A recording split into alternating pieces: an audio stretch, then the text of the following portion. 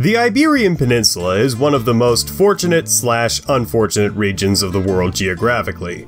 Bordering the Mediterranean and the Atlantic makes it perhaps the best place on Earth to start a civilization of port cities and settlements, though at the same time, coupled with their vast mineral resources, it paints a massive target on their back. And believe me, there have been so many foreign invaders into Spain over the centuries that calling them the ancient world's town bike would be an insult to herpes-ridden seats everywhere. Still not as bad as Sicily, though.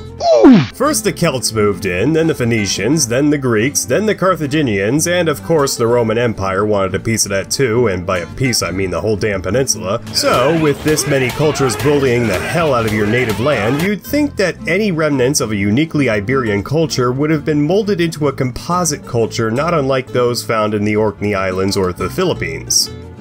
Well, yes and no. So, the southern cultures, yeah, they got gangbanged to the point where you couldn't even show it on Pornhub.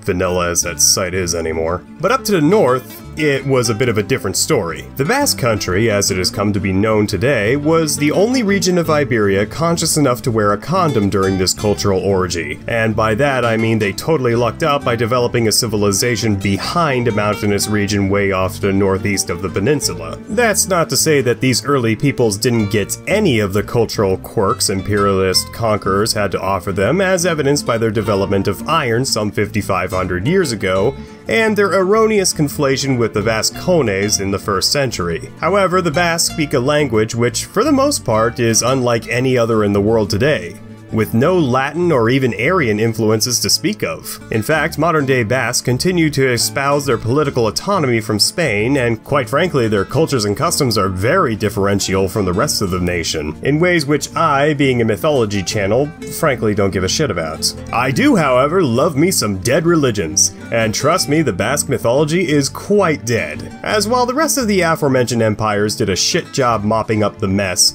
Christianity, and especially the Spanish Inquisition, were extra tidy in trying to make Spain the most milquetoast white place on earth not called Iceland. Yes, the Moors were primarily Berber.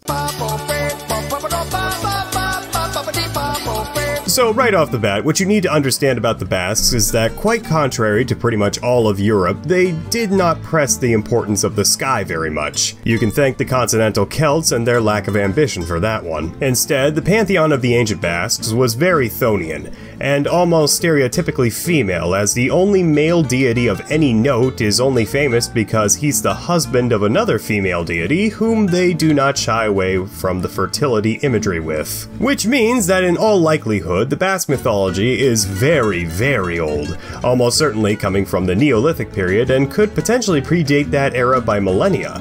However, this is a bit hard to tell, as given their relative isolationism from other Mediterranean and European cultures, there appears to be little to no religious evolution up until some strange men in red robes dressed like Alucard came into town, told the people that their nature goddess was really Mother Mary and they absolutely needed to dunk their babies' heads underwater because their sky daddy told them to. Speaking of that goddess, their chieftain deity was a little lady by the name of Mari, making it rather easy for Christian missionaries to compare her to Mary. She's the goddess we know the most about, and even that isn't saying much. Mari's name is thought to be a derivative of the Basque word for mother, Mari, though she goes by two other titles, Anbotoko Mari, Lady of Mount Anboto, or Murumendiko Dama, Lady of Mount Murumendi. It kind of depends on who you ask and where in the Basque Country you are as to where Mari's exact dwelling is. Mari is thought to be an extension of Amalura, or the Earth Mother, which of course is just the Earth, and is probably the closest thing we're ever going to get in terms of a Mother Nature figure. That's pretty much what she is. A divine being who crosses through the sky in various different forms, and depending on which cave on which mountain she's coming or going from, directly controls the weather. Though some regional myths equate these natural phenomena with her children, and looks after the living creatures on her abode, meaning that she is a fertility goddess in both the agricultural sense, but also in the being a coach to the sperm swim team sense. Mari is thought to have several different caves in various mountain regions where she is known to migrate to on occasion. The catalyst for this shift in weather patterns is the fact that Mari utilizes the sky as more or less an autobahn, or a place where she can fast travel from cave to cave, mountain to mountain, auspiciously shaped rock formations to objectively phallic shaped rock formations, which is a common reoccurring theme among the Basque gods and goddesses. It's important to note that while the sky does have significance for both Mari and the embodiments of the sun and the moon, who we are about to get to here in just a moment, it is not deified, debatably, by the Basque people, and serves as another antithetical foil to the Aryan-inspired religions of the time, who not only worshiped the sky deity, but was seen as a supreme divine paternal figure to the rest of the pantheon to which they belong, oftentimes at the expense of vilifying their more chthonic, earthly deities. Speaking of, you may not consider the sun to be an earthbound spirit, however the Basques believe that their sun goddess Eguzki Amandrea slept half the day underground until rising up over the mountains in the morning, and much like other solar deities, her rise into the daytime sky was meant to be indicative of neutralizing the evil spirits, called Lamiak, which scurried across the Basque countryside at night, kidnapping unsupervised children. They used to take even the good boys and girls who were in bed on time because, for the first time ever, these evil spirits learned how to actually operate a doorknob, and thus were able to do as they pleased, up until the Basques realized that they had a natural aversion to the Eguzkilor, the Basque sunflower. And so these helpless plants were snipped off their stems and nailed to people's doorways. Supposedly, the petals looking like sun rays are enough to frighten the Lamiak away. Though I'd like to think that eventually they'd wise up to these shenanigans as well and figure out it's just a dead plant and go back to their Iberian home invasions. Apparently though, this herbal remedy wasn't enough, as it implied that you actually had a front door to defend yourself with. So Amalura was forced to create a new daughter to watch over humanity from above as her sister slept. This light, while not quite as powerful a repellent against the witches and evil spirits of the time for its inexplicable propensity for turning itself off at least once a month, is much cooler in my opinion, as the natural resource which the Ilargi Amandrea uses to illuminate the night sky is human souls, thus granting her the title of Ilargi, which means light of the dead. Which means that yes, the moon, according to the ancient Basques, who canonically recognize the face on the moon, is made up of a bunch of consolidated human consciousness unified by the great equalizer, which then hovers ominously over their living descendants, knowing they soon will be annexed into their composite form, which is just some Evangelion shit, and I love it.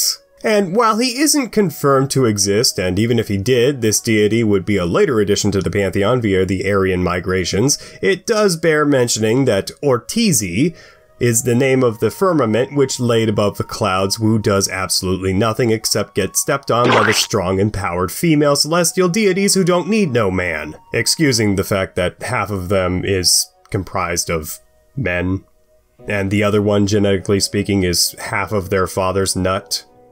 So, yeah, do with that information what you will. Which is my seamless transition into talking about our first real male god in the Basque pantheon, a snake deity named Sugar. Now, several different groups of Basques see Sugar in several different ways. He is either the husband of Mari, who as previously attested is often conflated with Amalura, thus making him the father of Ilargi and Eguzkilor. However, in other regions, he's just a dickhead snake who will vaporize your children if they misbehave. The Basques oftentimes equated Sugar to bolts of lightning streaking across the sky. You know, cause snakes and lightning both squiggle. Oftentimes accompanying Sugar is his professed son, Hodi, the spirit of the clouds, who also likes to hurl rain and lightning down on the unsuspecting peons below, but apparently you can appease him by falling on your knees in prayer and offering him burnt laurel leaves, which I would caution anyone watching this video is going to work out about as well for you as those idiots who tried shooting a hurricane a few years back. In contrast to Hodi is Basawan, the spirit of the woodlands and protector of flocks. Whenever the storm god is about to get up to his old tricks, Basawan lets out a guttural roar, sometimes assumed to be the sound of thunder, warning farmers to gather up their flocks and stow them away until the storm passes. Basque is described as physically the strongest of the Basque gods, with long red locks of hair and an accompanying beard which covers his massive, hulking body, as well as a multitude of scars all over himself. I'm sorry, it's very sexual. Most notably, he is missing a left foot, which is presumably lost in pursuit of his habit of fighting entire packs of wolves at once like he's Liam Neeson. Wait a second. Fighting wolves? Missing foot? BSMPD magical shoot? Holy shit, this guy killed Fenrir! Well, apparently some of the Basque country aren't as appreciative of Basque contribution to society, as evidenced by the existence of the giga-chads, the Basque variation of the werewolf, which are born by, you guessed it, people putting their junk into wild animals. As the Minotaur Nephilim and Genghis Khan taught us nothing of the dangers of mythological crossbreeding, you furry heretics, you shall all burn for damning us all! Anyway, another famous mythical creature from the Basque country, born from far less yiffing tendencies, is the Zizengori, a giant fire-breathing bull living in the caves of various different mountains, who some local teenagers like to play chicken with, only to realize the next day that Zizengori can take on a human form and come down from the mountainside to kick ass and chew bubblegum. And bubblegum hasn't been invented yet. One professed origin story for this monstrous creature is that in life he was a thief who stowed away his reserves of gold in a cave he lived out of. One day he decided to go into foreign lands to seek even greater treasures, but was caught and then put to death.